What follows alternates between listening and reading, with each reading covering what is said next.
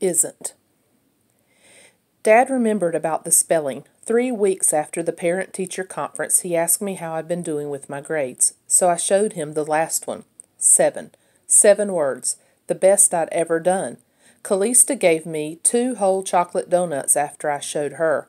But I knew by the look on Dad's face when he saw that C grade at the top that I wasn't getting any donuts from him. I only missed 3 words, I told him. My voice was a squeak. That's 7, right? Which is almost all of them. Almost, Albie, Dad said slowly, putting the test down on the table. Isn't nearly good enough. Being cool. Here's what it's like to be cool. Cool kids play Pokemon by the drinking fountains before school starts. I found that out on Monday when I got to school. Darren saw me walking up the steps and pulled me over. I never knew that the cool kids did that before. No one told me. I always thought about drinking fountains were just for drinking. Cool kids don't raise their hands to answer questions in class. That's what Darren told me. I like that rule because I hardly ever know the answer to Mrs. Rouse's questions anyway. Maybe I was cool all along, and I never realized it. At recess, the cool kids play tetherball, which it turns out I'm sort of okay at. The only thing I don't like about being cool was that I couldn't sit next to Betsy at lunch because Darren said cool kids didn't sit next to kids who weren't cool, and Darren said Betsy definitely wasn't cool. Maybe she is cool, I said when we were all grabbing our lunches from our cubbies. Betsy was frowning at me talking to Darren, and I didn't like it. She never raises her hand in class either. Darren snorted. Betsy, he said, is not cool. I was starting to think I didn't get what was cool and what wasn't. I told Darren I needed to talk to Mrs. Rouse about something, and I said I'd meet him in the lunchroom, but I didn't really have to talk to the teacher. That was a lie. After Darren left, I made sure no one was looking, and I snuck over to Betsy's cubby, where she was busy unstuffing her coat. Hi, I said. She didn't say anything, which was pretty normal, but usually she looked at me while she didn't say anything, and this time she wasn't looking at me, so that didn't seem normal at all. I didn't like it.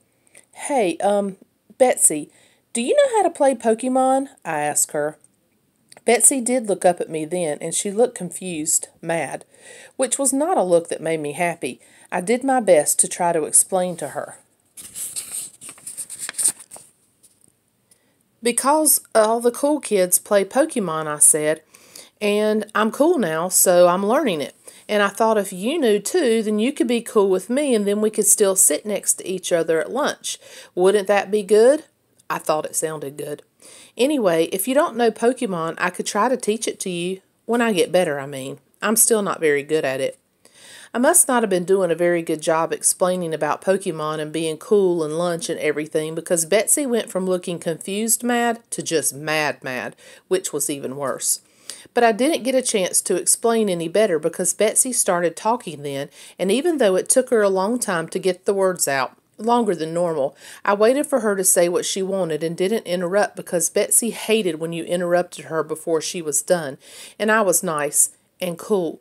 No, that's what she told me. You are cool.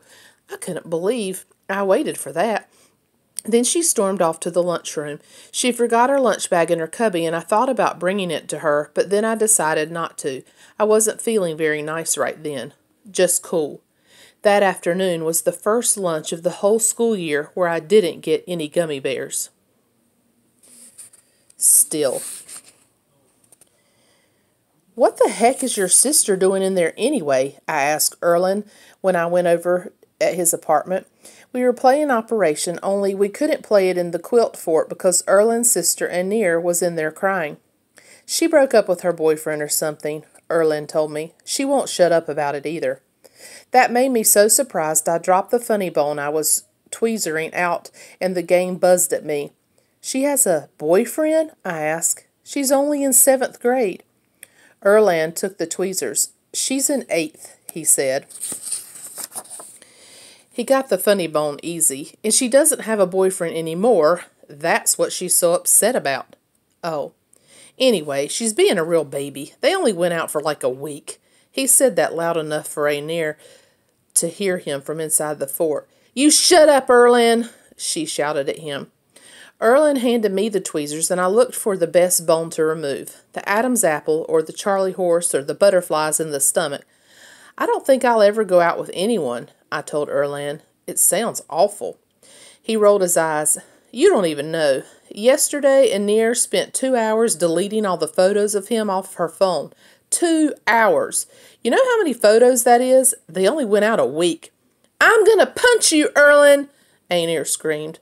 "No, you won't," Erlen shouted back, "because you'd have to come out here to do it, and then I'd get my fort back." Anir didn't leave the fort the whole time I was there. Erlen and I played 4 games of Operation, and she just cried the whole time. "Do you still have any pictures of Gus on your phone?" I asked Callista the next day after school. She seemed surprised when I asked her that, but sort of happy too. "Sure," she said. She pulled her phone out of her pocket. "You want to see them?" She started to thumb through the photos. I shook my head. "No, thanks," I said. "Can we go visit Hugo and get my donut now?" Callista frowned, but she put her phone back in her pocket. "Yeah, okay," she told me. That's how I figured out that Callista still had a boyfriend. Tetherball. Now that I was cool, I ate lunch with Darren and the other cool kids and played tetherball with them too.